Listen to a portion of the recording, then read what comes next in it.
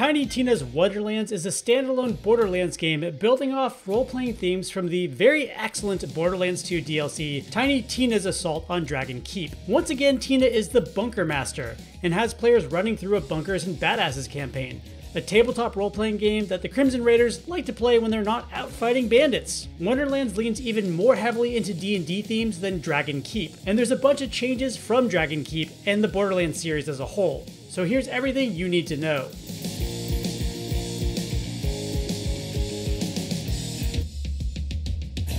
Wonderlands has a story beyond just loot and guns, although there's going to be plenty of that. The game takes place well before Borderlands 3, which is set 7 years later when Tiny Tina is around 20 years old. That means Wonderlands takes place with a younger version of Tina. As part of a group of space travelers, you crash on Pandora, and Tina's willing to take you in and give you shelter as long as you agree to play Bunkers and Badasses with her. Quite literally, inside one of her bunkers. Inside Tina's campaign, you'll take on the role of the Fate Maker and fight the evil Dragon Lord, a powerful necromancer who has, check your notes, failed to get rid of heroes in the world because Queen Butt Stallion and the party of heroes keep stopping him. And Butt Stallion is apparently a binacorn, meaning it has two horns, and rules a capital city, Bright Hoof. Maybe it's better if we don't go too deep into the whole plot thing. Similar to Dragon's Keep though, you can expect Tina to change up scenarios as you go. Playing alongside you, also from the crashed spaceship, are, prepare for backstory, Valentine, who sees himself as a dashing rogue, and others see as a washed up low-rent space pirate, and Frette, an office accounting bot turned ship navigator. You'll also see a lot of familiar faces from Borderlands 2, like Torgue, now a half-bard, that makes a lot of sense, and we spotted Brick in a trailer.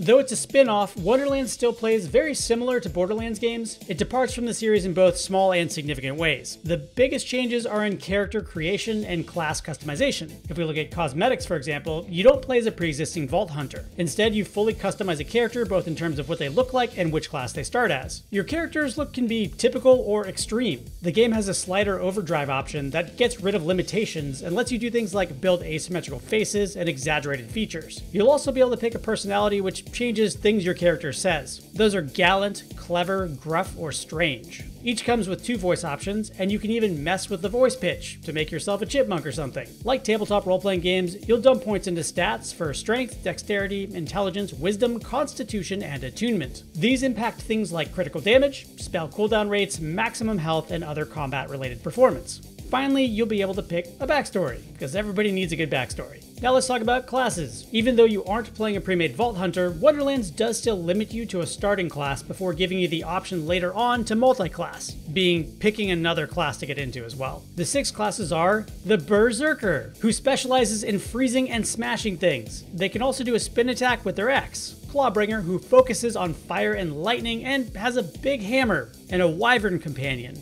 They pretty much throw hammers, ground pound, and give their team elemental buffs. The Greatborn focuses on sacrificing health for area damage attacks and has a Demi-Lich companion following them around. They're the typical glass cannon type. The Spell Shot is a gun wizard, which is awesome, and dual-wields magic or turns enemies into skeep, which are like alien sheep. The Spore Warden is your typical archer, shooting barrages of arrows and summoning 3 frost cyclones. The Stabomancer can either toss out a spinning ghost sword or go invisible and do critical damage. They're probably the one most similar to Flak from Borderlands 3. Going further, each of these classes has a class feat, an action skill, and a passive skill. For example, the Graveborn's class feat is Demi-Lich Companion, their action skill lets them sacrifice health to create a dark magic blast, and their passive can be leveled to enhance their companions. Later in the game, players can multi-class, allowing them to unlock and level traits from other starting characters. You'll be able to do things like take both the Clawbringer and Spore Warden's pets at the same time. Multi-classing should open up some very powerful and specific builds. Guns and attacks are also going to be different in Wonderlands. If you play Borderlands, you'll quickly notice that many of the combat mechanics in Wonderlands work the same, currently just operating under different names. Shields have been turned into wards, magic spells have replaced grenades, rings and amulets boost stats in the same way as class mods from Borderlands 3, although more can be equipped now. That's not to say it's just cosmetic differences. Spells, for example, come in a variety of manufacturers and vary quite a lot in how they behave, from meteor strikes to local area damage attacks, and in some cases rapid fire.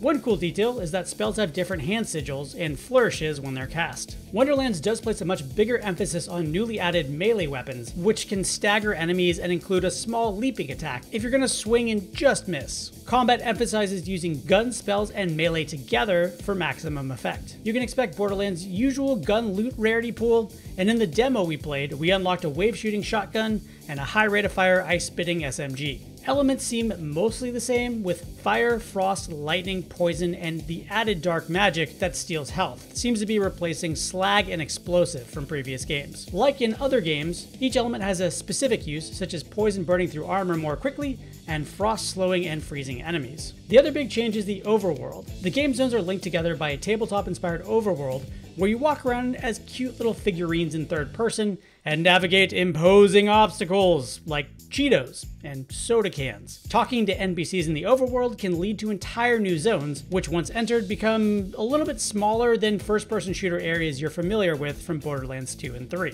There'll be random encounters that you can run away from or take on for extra loot or just to grind levels. There is an endgame in Wonderlands, and it's a dungeon called the Chaos Chamber. The Chaos Chamber has randomized challenges that take 20 to 30 minutes to complete and involve both mini-bosses and larger boss fights. Players are limited to 3 lives, but can keep anything they pick up during that run, even if they die. There are over 60 level layouts, and between areas, players can choose one of 2 portals that gives them some degree of control over what they do next. One of the larger rewards if you beat the Chaos Chamber is the ability to reroll enchantments on your gear, allowing you to min-max your builds.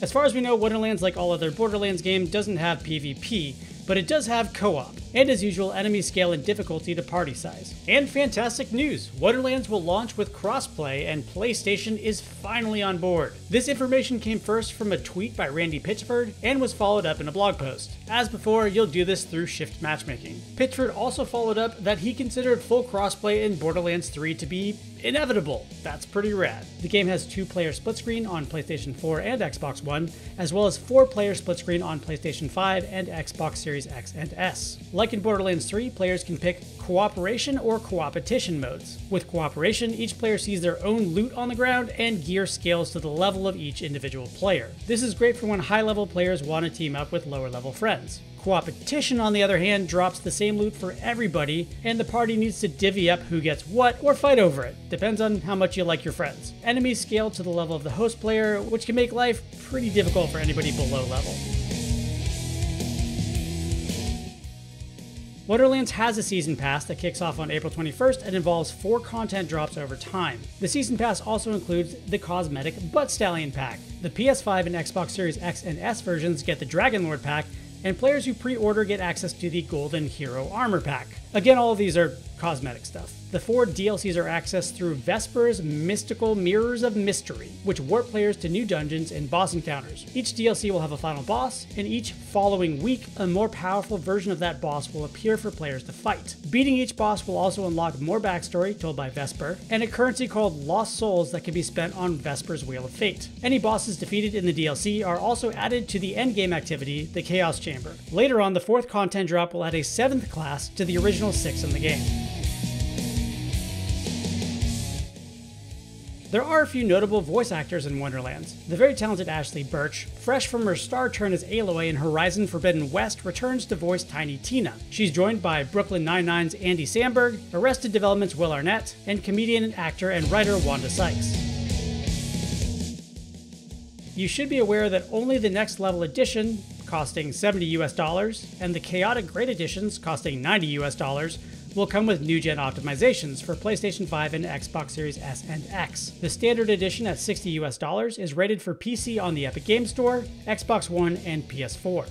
Wonderlands is set for release on March 25th, with Season 1 in April. Tiny Tina's Wonderlands is shaping up to be another twisted adventure through the imagination of an explosively inclined tween's mind. If you want to know more, head on over to GameSpot's YouTube page to check out our hands-on impressions of one of the side areas in the game. It involves a Goblin's Worker Revolt, and we also have 18 minutes of straight gameplay, involving Claptrap, if you're into that kind of thing. For more videos about Wonderlands, including our upcoming review and which class is right for you, go ahead and stick to GameSpot.